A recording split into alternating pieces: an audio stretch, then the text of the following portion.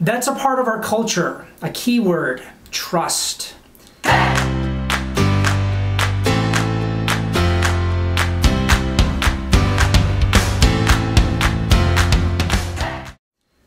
I've been a Michigan Wolverines fan since I was 13. Loved the Fab Five. Devastated when they lost to North Carolina in 1993. I have aggressive goals for 2021, which means I haven't really given myself much R&R time.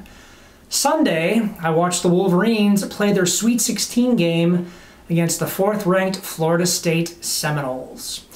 Michigan blew out Florida State 76-58. They did this without their best player and a team leader, Isaiah Livers, who is out for the rest of the year with a foot injury. Today's employees don't want traditional leaders. They want coaches. If you want a primer on how to get your team to buy into a vision and execute against it, read what Juwan Howard had to say after their victory. Quote, "That's what we're here for, to empower these young men who have put in a lot of hard work and effort every day in practice, games.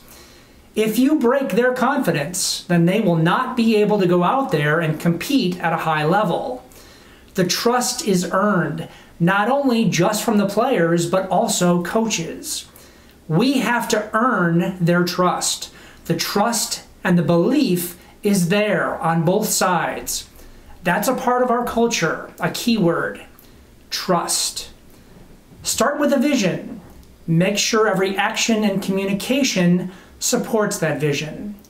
To be a great leader today, you need to be a great coach. Go Blue! Be brilliant."